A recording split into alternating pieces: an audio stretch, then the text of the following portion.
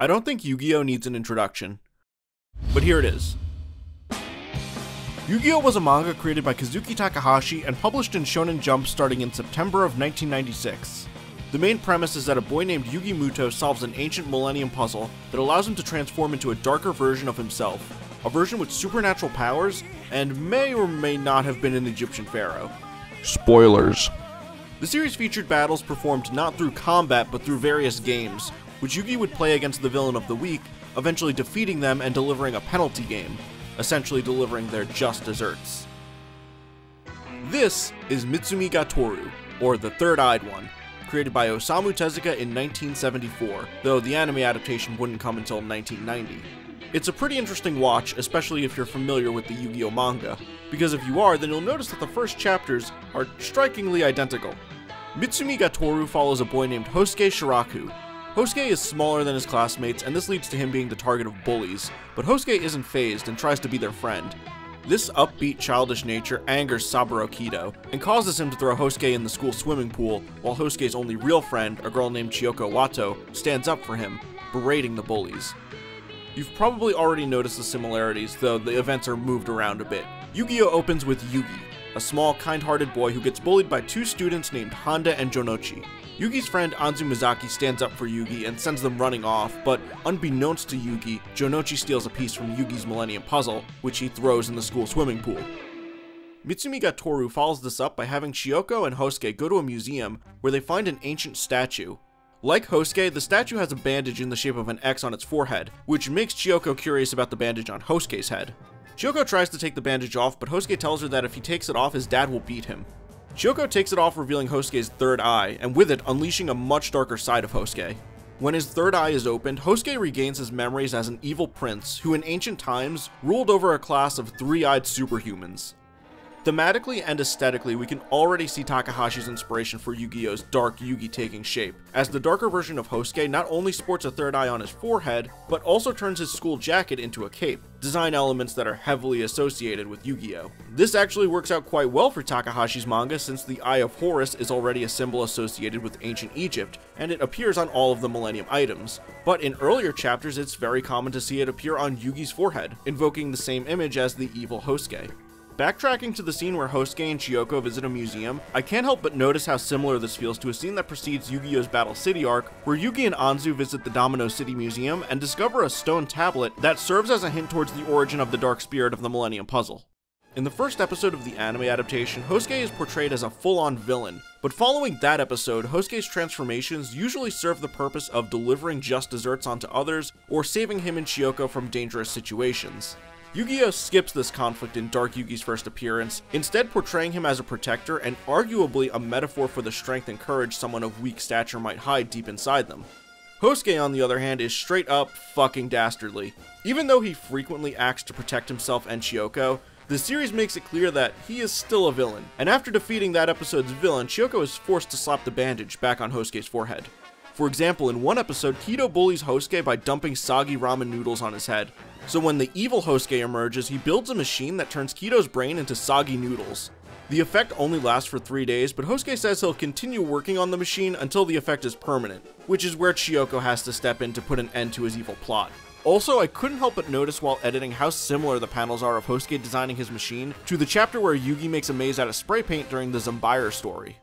The Dark Yugi isn't as malicious, and there's very few examples outside of anime filler where the Dark Yugi isn't working to achieve the goals of the smaller Yugi, just with more power and confidence. The only instance that comes close is in the Duelist Kingdom arc, where Yugi is forced to duel Kaiba in order to gain entrance into Pegasus' castle.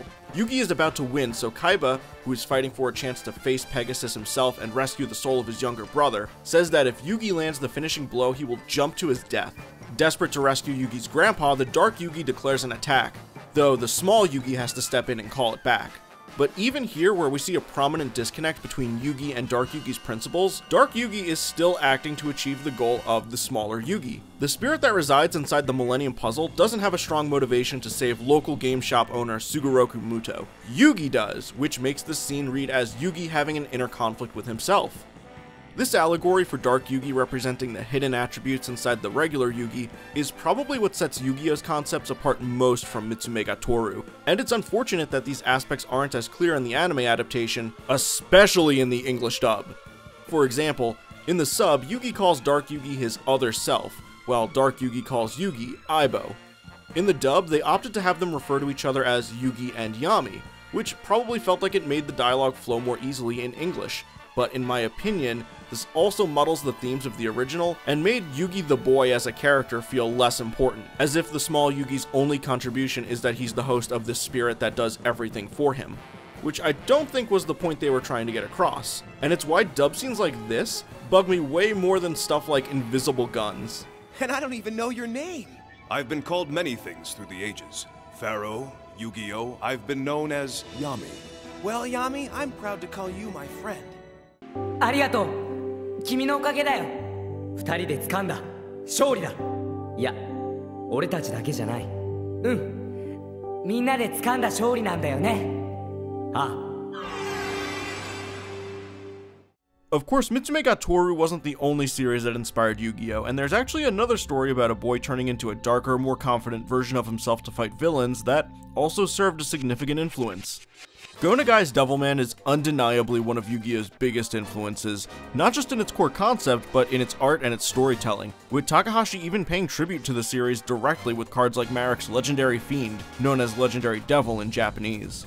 When talking about Devilman references in Yu-Gi-Oh! Though, most people immediately turn their finger to Yubel from Yu-Gi-Oh! GX. Yubel's androgynous body and their motivation, spurred by their obsessive love of GX protagonist Judai Yuki, is a carbon copy of Satan from the Devilman manga. But full disclosure, I'm going to try to avoid talking about the sequel series just because it's unclear how much, if any, input Takahashi had over those stories.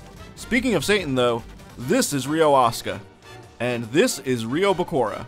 In the Devilman manga, Ryo is a friend of the hero Akira, but he's far from being a good guy.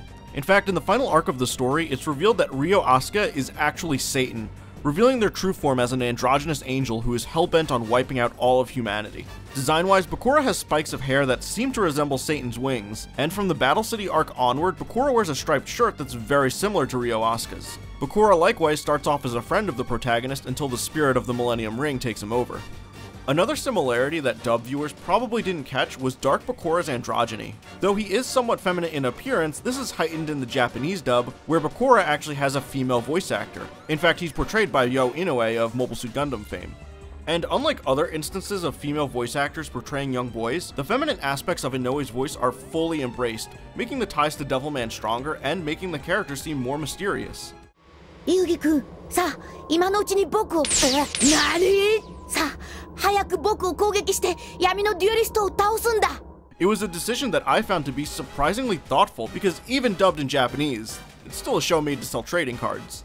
Despite drawing clear inspiration design-wise and even voice-wise from Devilman's depiction of Satan, I found that Dark Bakura's transformation is actually more in line with Toei's interpretation of Devilman. For context, the Devilman manga and Devilman anime are vastly different, one of the biggest differences being out the gate who Devilman is. In the Toei anime, Devilman is a demon who takes over the body of a dead boy named Akira Fudo. Side note, he's dead because he killed him. And he plans to use Akira's body to take over the world. Devilman meets Akira's friend Miki Makimura and falls in love with her, leading him to change his ways and decide to protect Earth from other demons who have named him a traitor. In the manga, as well as most other adaptations, Akira emerges with a powerful demon named Amon, but Akira's pure heart allows him to maintain control of his body, granting him demonic powers and the ability to transform into a demon which he calls Devilman. I realized while writing this that the similarities to Toei Devilman may just come from the fact that manga author Go Nagai worked elements from this interpretation of Devilman into Ryo's backstory. However, there is another comparison that I think leans more heavily into Toei's Devilman specifically, and not so much the manga's version of Satan. And this is Dark Bakura's complete disdain for the body and well-being of his host. Like Toei Devilman, Bakura sees his host body as a tool, which he uses for his own means while mocking the weakness of the good Bakura, which is exactly what Devilman does to Akira in the Toei anime. It's also worth mentioning that Bakura's deck is based around the occult, using cards based around torture devices, Ouija boards, and fiend-type monsters, who in Japanese are called demon types. Bakura's connection to Devilman Satan is made even stronger in the final arc of the manga, as we learn that the Dark Bakura is actually the result of the soul of the Thief King Bakura fusing with Zork Necrophades inside the Millennium Ring. Zork is the final villain of original Yu-Gi-Oh!, a demon born eons before the Millennium items were created from the darkness that resides in human hearts. He is an entity of pure evil and wants nothing more than the complete annihilation of all life. If Bakura is the analog for Ryo Asuka, then Zork is undoubtedly Satan. And while Zork doesn't have the nuance of Satan, who hates humans but loves Devilman, his design does exude the same sexually aggressive aura, I'd say. What I'm talking about is Zork's enormous cock. Zork's cock, which the dub tried to hide by photoshopping it in every way imaginable, was so shocking to Shonen Jump viewers that Kazuki Takahashi would go on to redesign it for later prints of the manga. And Takahashi would actually give an explanation for this bizarre design in 2008. Takahashi recounted that he'd been neglecting his health as he worked on the manga's later chapters, until one day while drawing he collapsed and vomited blood. An ambulance rushed him to the hospital where he learned that this was the result of an ulcer brought on by stress. After a few days, Takahashi was allowed to leave the hospital, but the event made him rethink his plans for the final arc of the series. Readership had dropped as the series was entering an arc which wasn't about the Duel Monsters card game, and Takahashi's editor was urging him to rush up the story quickly. At the same time, Takahashi was worried that if this were to happen again, he could possibly die before the manga was finished. And so he decided to rush through the final arc, a decision he said he ultimately regretted. Takahashi would say that he designed Zork when he was still groggy from blood loss. Quote, "My lack of blood was obvious at the time if you look at Zork's design. I was actually the one who had gone stark mad." When I went searching for Kazuki Takahashi's influences, I was surprised to find that he hadn't really talked extensively about them in any real capacity, and almost everything I've brought up in this video so far is just educated speculation. He would say that his use of bondage-style clothing and designs like Dark Magician of Chaos were actually inspired by the film Edward Scissorhands, but as far as manga goes, there was only one title that Kazuki Takahashi brought up being a huge influence on him, and that manga was JoJo's Bizarre Adventure. Takahashi said that he always enjoyed manga that focused on supernatural battles, and said that the third arc of the manga, Stardust Crusaders, was one of his biggest influences. Knowing this, I can see tons of Takahashi's influences forming from this arc, which was not only set mostly in Egypt, but also featured characters battling with supernatural powers in ways that required them to trick and outsmart their opponents. In fact, I believe Takahashi's entire premise can actually be traced back to a battle in this arc. This is Daniel J. Darby, a gambler from America who the Stardust Crusaders meet during their search for the lair of their enemy, the vampire Dio. Darby offers to tell them where Dio is hiding, but only if they can beat him in a game of chance. Darby, like many of the foes in the series, is a stand user, and his stand ability allows him to steal the souls of anyone he beats in a gamble. When he meets the Stardust Crusaders, Darby explains that he has traveled the world collecting souls of those unfortunate enough to challenge him and lose, dragging their souls out of their body and collecting them in poker chips. Whether it's outsmarting his opponents or outright cheating, Darby will go to any means necessary, culminating in a psychological battle between Darby and this part's protagonist, Jotaro Kujo. Unlike a lot of the earlier enemies in Stardust Crusaders, Jotaro must defeat Darby not by pummeling him, but instead psychologically manipulating him. Darby's trickery makes quick work of Polnareff and Joseph Joestar, and so Jotaro chooses the game of poker as their final game. Jotaro doesn't win simply by defeating Darby at the game though. The cards are literally stacked against him. Darby had the deck rigged to ensure that he would get the best hand, while Jotaro's cards are completely worthless. But as they play, Jotaro exudes an air of confidence, and he reveals to Darby that his stand Star Platinum can move at an incredibly fast speed. So fast that if you take your eyes off him for a second, it's almost like objects are appearing out of nowhere. This concerns Darby that Jotaro may have used his stand Star Platinum to switch his cards. And Darby, even if he knows Jotaro cheated to get a better hand, is unable to say anything as claiming Jotaro cheated would reveal that he cheated. And by the rules of his stand, if you're unable to see exactly how someone cheated during the game, it's fair play. These rules have been the reason why Darby's been able to steal souls for so long, and now it's being used against him. Darby tries to bolster himself by saying that Jotaro is bluffing, but then Jotaro raises the ante with the soul of his own mother. But in exchange, he tells Darby that he must ante the secret of Dio's stand. Dio is a villain who is the embodiment of cruelty, and revealing his stand to the enemies would ensure that Darby receives a fate worse than death. And Jotaro demands that Darby call or fold immediately. The stress and anxiety he experiences, unable to determine whether or not Jotaro has switched his cards, leads to Darby having a mental breakdown, causing him to faint and lose the match. Even before Stardust Crusaders received its anime adaptations in 2013 and 2014, the Darby battle was a fan favorite, and managed to do something rarely seen in action comics at the time: portray a high-stakes life-or-death battle without combat. JoJo's wasn't the first manga to do this. It wasn't even Hirohiko Araki's first manga to do this. But the psychological back and forth of these characters exchanging strategies in such a limited and mundane capacity definitely resonated with readers. In fact, I wouldn't be surprised if the popularity of the Darby battle was the reason why Araki would, do it again. Terrence Darby is the younger brother of Daniel J. Darby, but unlike his brother who was a gambler, Terrence Darby is a gamer. He has a stand similar to his brother. If he defeats someone at a video game, his stand will steal their soul and put them into a doll. What's interesting about the younger Darby though is that despite not being as popular with readers, this battle seems to have more in common with what we'd see in Yu-Gi-Oh! While the older Darby is an arrogant smooth talker, the younger Darby hides his arrogance and his dark side behind a kindly facade and childish interests. Also unlike his brother, the younger Darby says he would never cheat, but in actuality can read people's moves through his stand ability. If he asks a person a question, regardless of how they answer, his stand will show him the correct answer, allowing him to always know what move his opponents will make. This is very similar to Yu-Gi-Oh's most iconic villain, Pegasus Crawford. Though Pegasus certainly does become his own character by dialing up the false kindness and his excessive use of English words. Unbelievable! Bravo! What? Got them! Oh my god! I do think there's at least a little credence to say that he was inspired by the younger Darby. Similarly to how the Darby brothers turn their foes into poker chips and dolls, Pegasus's Millennium Eye allows him to take the souls of his enemies, trapping them within Duel Monsters cards. And specifically like the younger Darby, uses his Millennium Eye to read people's moves so that he can never lose at a game. There's also other factors that may have inspired Yu-Gi-Oh! Like how during the younger Darby fight, the Stardust Crusaders are dragged into a void that brings them to a deserted island until they win. Kind of like the void that appears around the characters during Shadow games. As I mentioned before, the Darby fight isn't the first time we'd see a manga about someone outsmarting their opponents, rather than beating them with a new ability or weapon. The earlier parts of JoJo's, especially Part 2, Battle Tendency, actually excels at this. But there's another manga that I believe also influenced Takahashi, and it was also by Hirohiko Araki. Cool Shock BT is about two boys named Koichi and BT, as they get themselves into trouble, which BT solves by using magic tricks that appear to be supernatural but are revealed to have practical explanations. BT's stories are almost like a prototype of the Darby brothers, with characters even making similar bets, like when the Nazi camp leaders make a bet if a car will turn right or left, similar to the gamble with Darby's cat.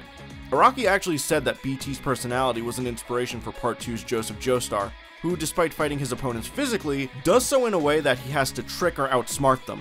You're probably thinking, well, if BT is so much like Darby and Joseph Joestar, why even bother mentioning it? And the reason is twofold. First of all, I believe that BT's design influenced Takahashi's art style, specifically BT's large, detailed eyes, which are very reminiscent of the large eyes Takahashi gives his characters. Secondly, because in JoJo's, regardless of the part, the enemies they fight are always superpowered.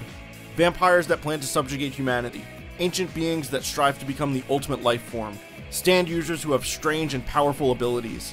The enemies in BT, on the other hand, are just people. Regular people like bullies and camp counselors who abuse their authority and take advantage of the weaker children. The kinds of people that a real young boy might have to deal with in their own life. Similarly, the early chapters of Yu-Gi-Oh! Deal specifically with these types of enemies. A school bully, an abusive teacher, a teenage gang. Even in Seto Kaiba's first appearance, he isn't anything over the top, he's just a rich kid that thinks he's better than everyone.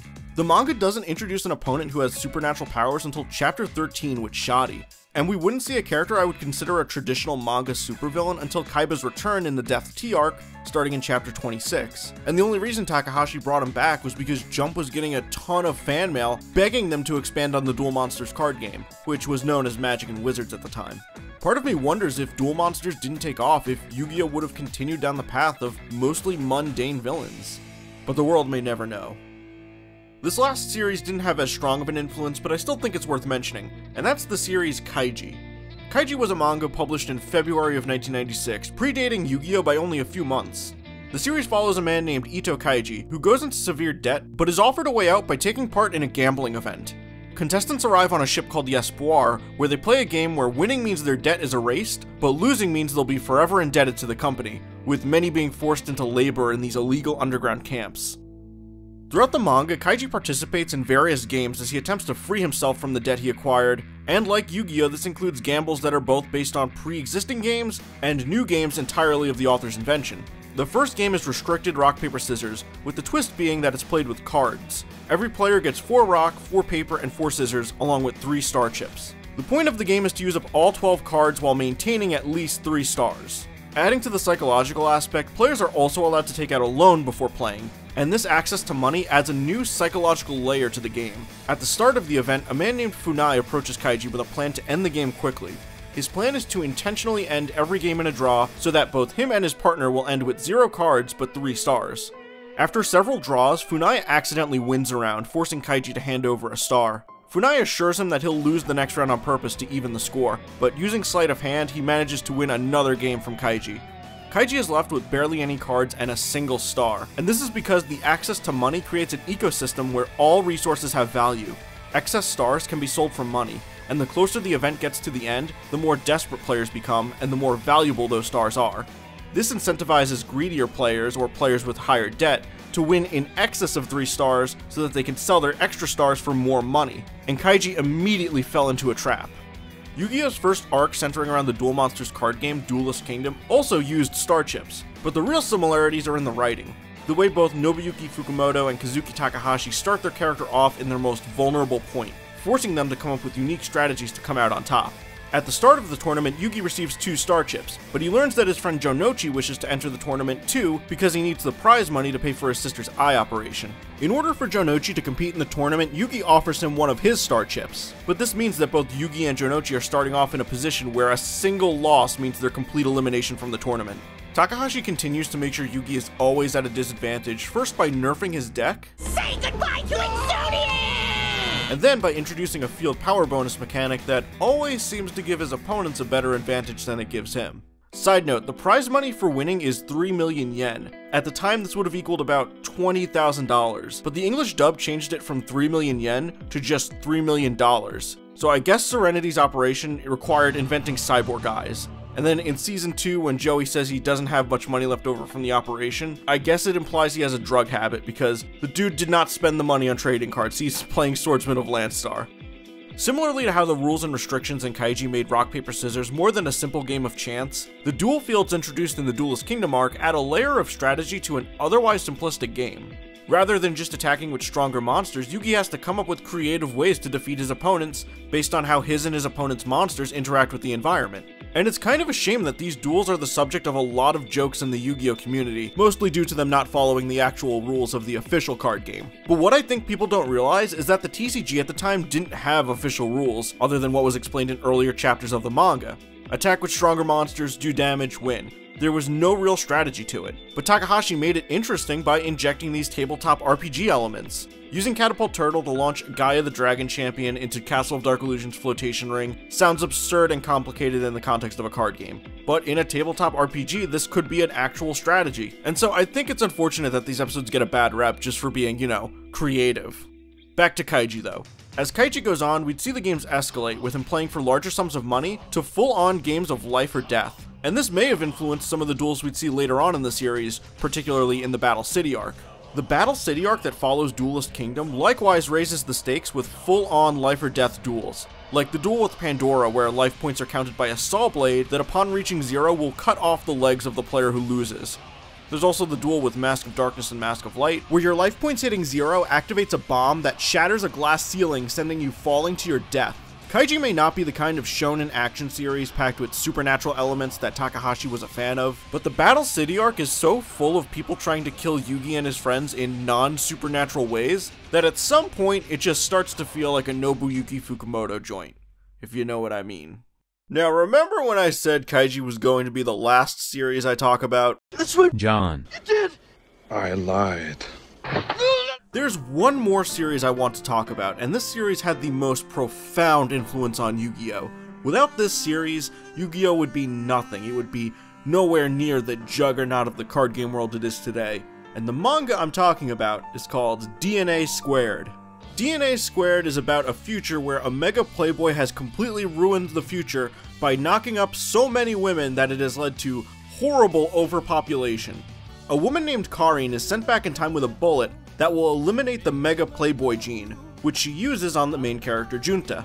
Unfortunately, due to a mix-up, she accidentally shoots him with the wrong bullet, turning him into the Mega Playboy. Now Junta has two forms, a boy who's so allergic to women that he throws up when he tries to talk to them, and the irresistible mega playboy who's destined to destroy the future. This is another series where Takahashi has never openly talked about it influencing him. However, I am 99% sure that Takahashi got the design for Yugi's hair from Junta. Seeing Junta side by side with the mega playboy version really gives me a major Yugi Yami vibe. And the early chapters of Yu-Gi-Oh! Even have more ecchi humor, like Yugi imagining Anzu's skirt flying up when she plays basketball. But a lot of this humor wound up getting phased out of the manga relatively quickly.